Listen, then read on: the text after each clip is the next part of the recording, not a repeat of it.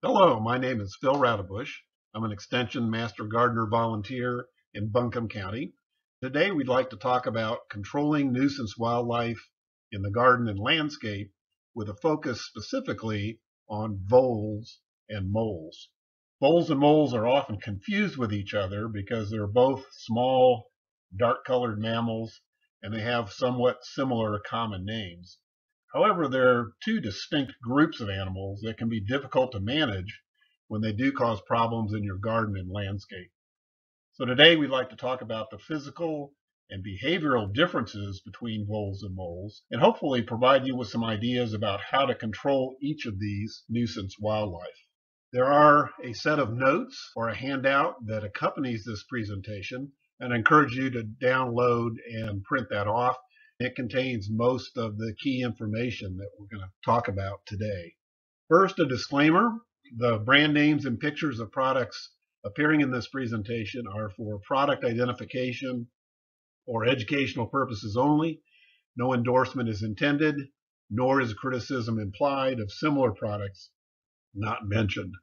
So we've made the lawyers happy. So before we talk about voles and moles individually, I want to kind of point you to some additional resources that might be helpful in dealing with not only the voles and moles, but also a nuisance wildlife in general.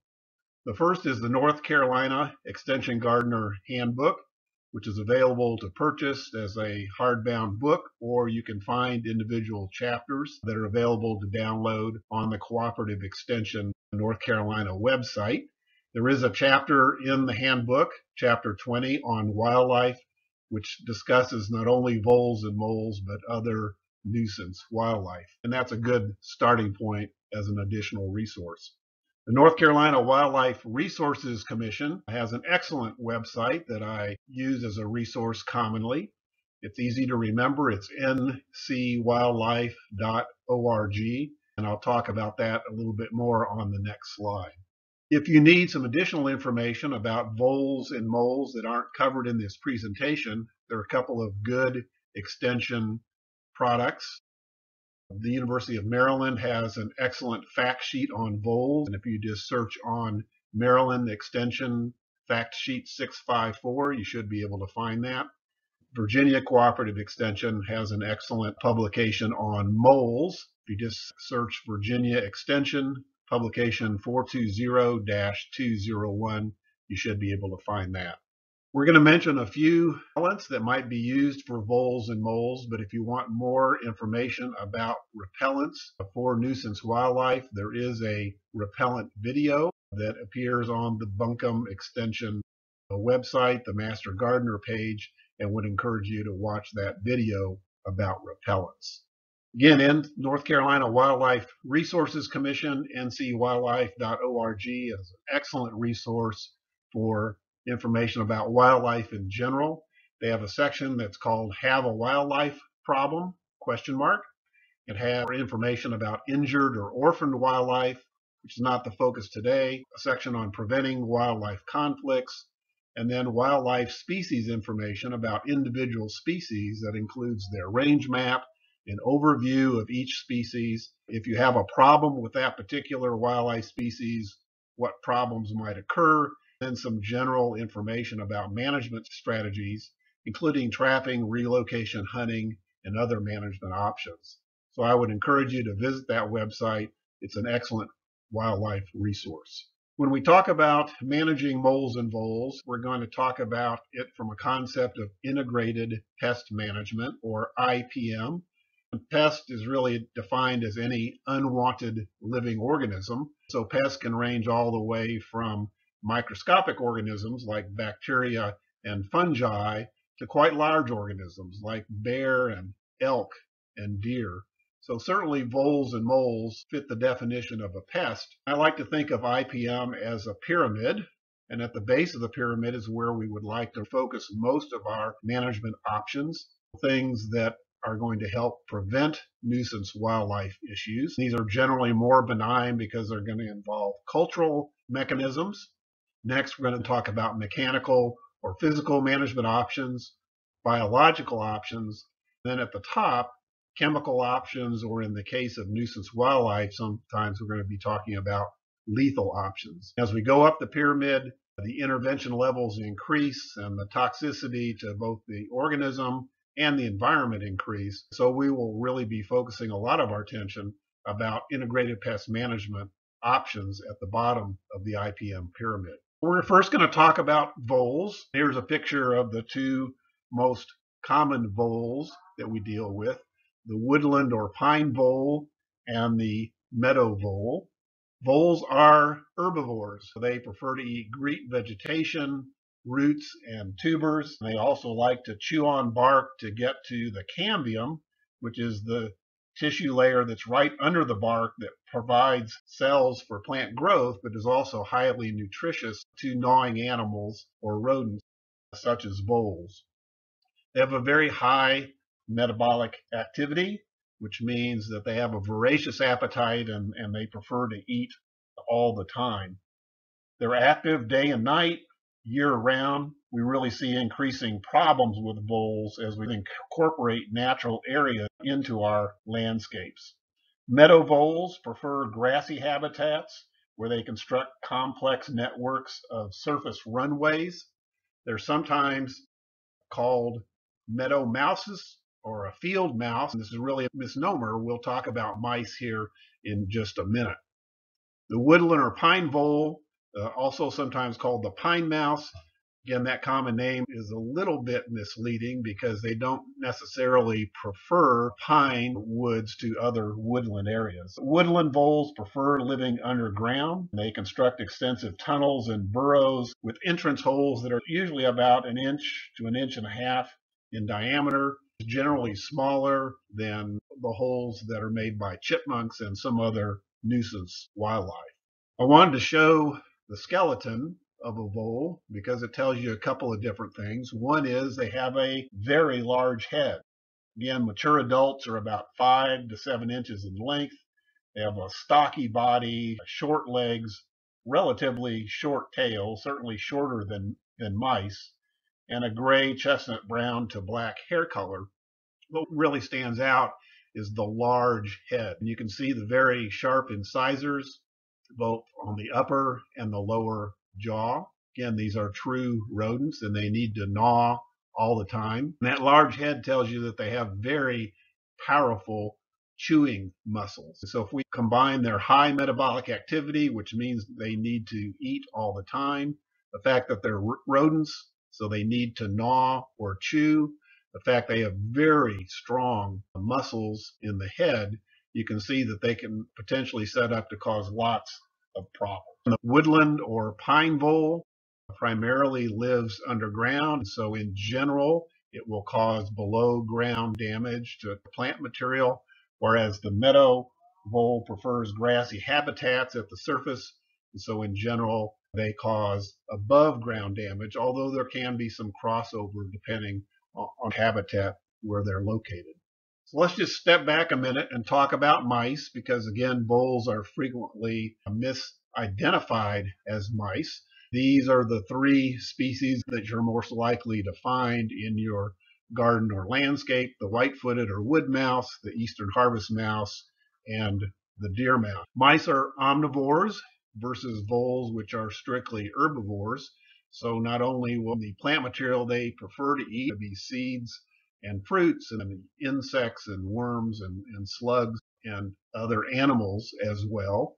So they rarely damage plants. They might get into your storage shed and eat seeds and damage seeds, but they rarely damage plants. Mice are generally about the same size, but they're more slender than voles. They have a smaller head, they have larger ears, they have a much longer tail, usually the same length or longer than their body. And generally, they'll have white feet, legs, or white belly underneath compared to the darker voles. So what do we look for to see if we have vole activity in our gardens or landscapes? As I said earlier, meadow voles prefer grassy habitats where they construct complex networks of surface runways.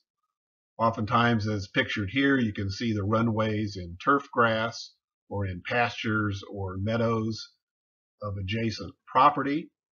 In the wintertime, you'll also see these After a snow that has persisted for a week or two, when that snow melts, you'll see these runways that have been constructed between the surface of the grass and the underneath surface of the snow. Woodland voles prefer living underground where they construct extensive tunnels and burrows. Sometimes you can see evidence of that. You can see here where two paving stones have been pulled up, and these shallow burrows are probably most consistent with woodland voles. You may actually find entrance tunnels. Generally, these are about 1 to 1.5 inches in diameter. This one actually was near a blueberry plant that was suffering from vole damage to the roots. To see if that entrance is active, you can do what's called the apple sign test. And we'll show a picture of that a little bit later in the presentation. You basically take a slice of apple, put it by this entrance hole, cover the apple with a plastic plant container, put a brick on top of that so it doesn't get knocked over. Check that every 1 or 2 days, and if you see that the apple has been chewed on or it's been completely eaten, then that is probably an active burrow. As I said earlier, they have a high metabolic activity. They're rodents with a need to gnaw. They're oftentimes active during the fall and winter, so you're going to see gnawing damage on trees, on shrubs. Again, they like to eat the growing tissue or cambium that's right underneath the bark. On the other hand, woodland voles have a tendency to cause damage below ground, so you'll see them gnawing and chewing on roots and tubers and corms. Again, this can occur any time of year. What do we do to manage vole issues that we might have? So again, we're going to look at this from an integrated pest management standpoint, and we're going to start at the bottom of the pyramid. We're going to talk about some cultural things that can be done. So the first thing is we're all familiar now with COVID-19 with the terminology of social distancing. That's certainly something I think we can apply to vole management as well. Voles are predated by many animals. They are essentially at the bottom of the food chain. So fox and coyotes and snakes and hawks and owls, all kinds of other creatures prefer to eat on voles. So they really don't like open spaces. If you can maintain mowed turf grass or a large xeriscape with gravel, something around plantings will help deter them from entering the garden or landscape. As I said before, I lived for many years on a 40-acre property, of which 35 acres was pasture. And I had many meadow voles in that pasture, but I never had problems in my garden or in the plantings around my house because there was a border of turf grass that I mowed on a regular basis. So just think again that these voles are at the bottom of the food chain. They don't like open spaces, and anything you can do culturally will help prevent them from entering your landscape. This picture shows a couple of good things and maybe not so good things when it comes to vole management. First of all, you can see that the shrubbery and trees are placed far apart. This is good. It doesn't create an area where the vole can hide, and they prefer not to be in open spaces. The thing that isn't so good is you can see that the mulch is coming right up against the trees and against the shrubs. What we'd like to do is pull that mulch back so it's at least a foot away from the trunks of the shrubbery and the trees, and that open space will prevent or inhibit the voles from coming right up to the plant. This is a picture for the front of my townhome. This townhome, when it was built, they planted cherry laurels and Carissa holly in the front. I haven't done anything to thin it out. The plantings are about 12 years old, and I've seen meadow voles come and go from behind the shrubbery. They haven't caused any other problems that I know of in my landscape, but I know that this is a place that they probably like to hide and may even be living there. So again, anything you can do to prevent dense plantings, maintain open spaces is probably better. Avoid using landscape fabric as a weed barrier.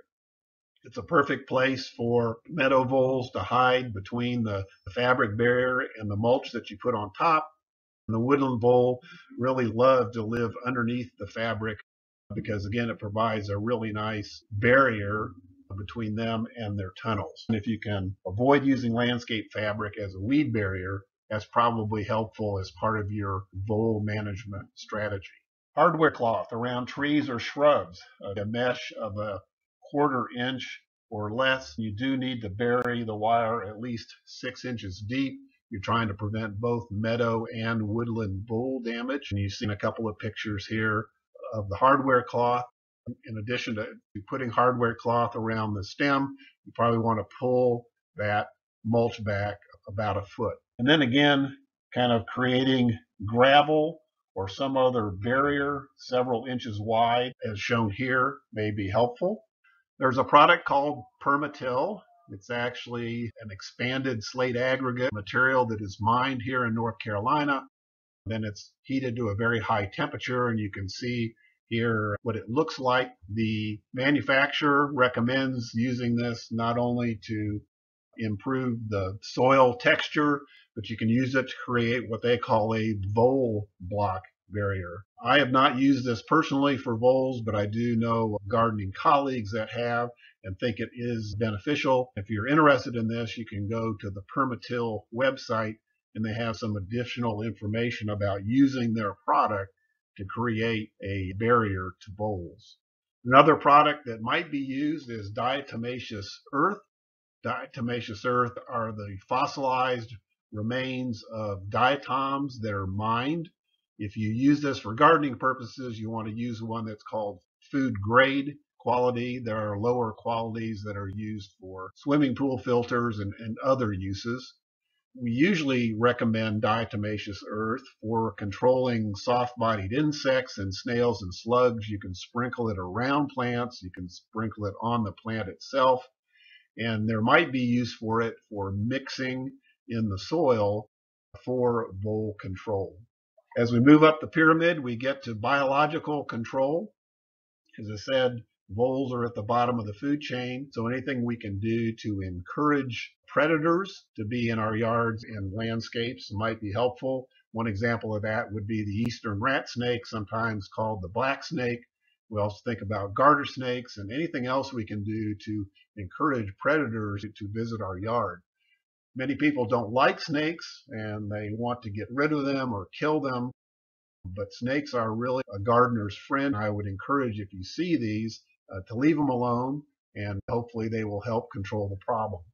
There are some terrier type dogs that are also natural hunters or predators. And for many years I had miniature schnauzers, and my miniature schnauzers loved hunting voles and moles, so I encouraged them to do that. And finally, the top of the pyramid, we have chemical or lethal management options.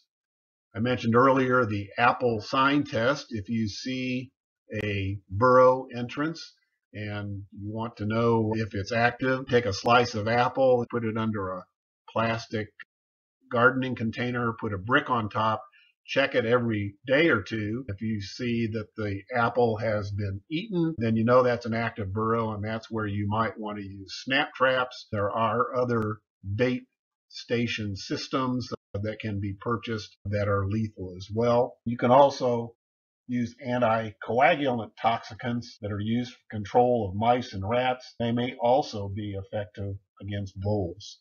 In general, repellents are not effective, but those products that contain decaying animal protein, such as egg or slaughterhouse waste, such as blood, or high levels of capsaicin, which is in the hot sauce products, appear to work best. If you want more information about repellents, I encourage you to watch the repellent video that's on the Master Gardener website. So let's move on and talk about moles. Moles are different. They are physically different, although they're often confused with voles.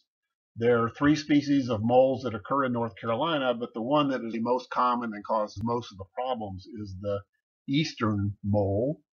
They're distinguished from voles by having a hairless, pointed snout, no visible ears, very small eyes, and broad, powerful forefeet with a very prominent digging claws that oftentimes appear to be webbed. They are different than voles in that they are not herbivores but carnivores.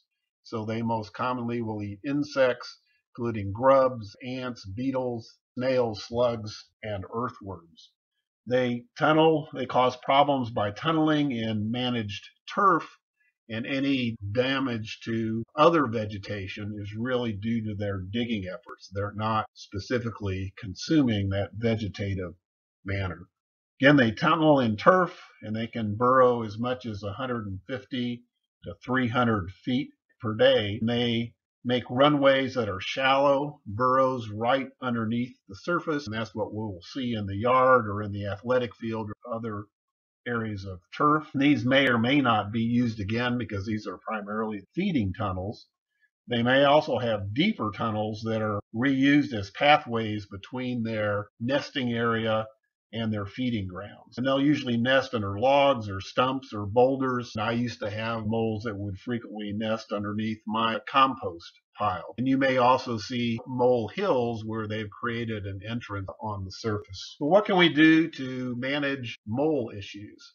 Again, we're thinking about the bottom of the IPM pyramid. So what are some cultural things we can do?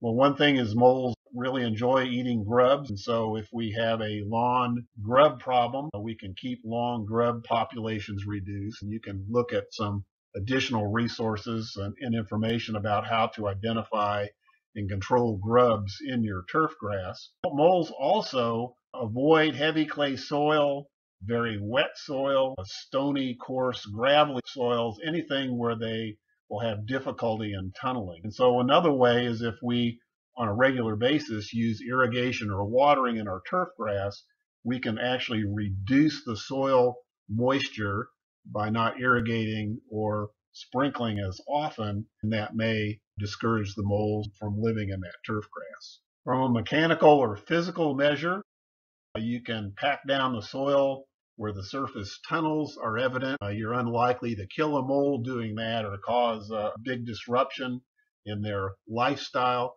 But when my children were younger, they really enjoyed going out and stomping on the tunnels, and certainly that's something you can try.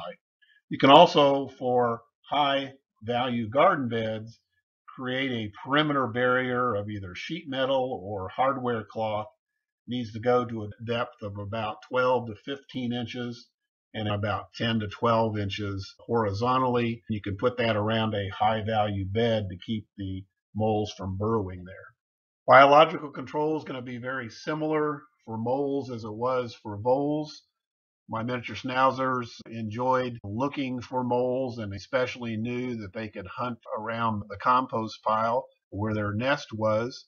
Again, black snakes, a variety of mammals, coyotes, fox will be predators for the mole. If you haven't seen the video of a blue heron hunting for moles, I would encourage you to go out in YouTube and just search on blue heron moles. You'll see some wonderful videos of blue herons hunting and catching and eating moles.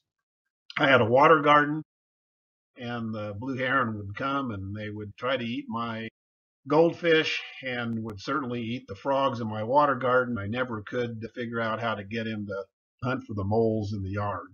At the top of the IPM pyramid are going to be chemical or lethal methods. There are some approved and registered mole toxicants or poisons, but they're probably best used by a licensed or certified vendor, so you might want to contact them. Repellents are generally not effective, but those products that contain castor oil and turf fungicide may be helpful. Thiurum is a fungicide primarily used to control fungal problems in turf grass, but it also appears to have some mole repellent activity.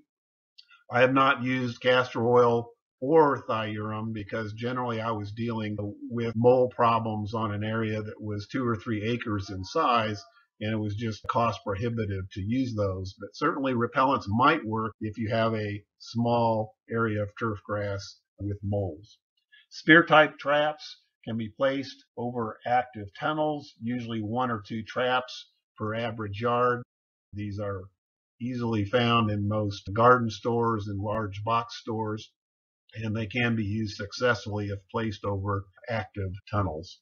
There are many mole repellent myths, and none of these have really been shown to be effective. Chewing gum, hair, bleach, razor blades, thorny rose branches, broken glass, and other sharp objects have been recommended to place in mole tunnels, but none of these have been found to be very effective.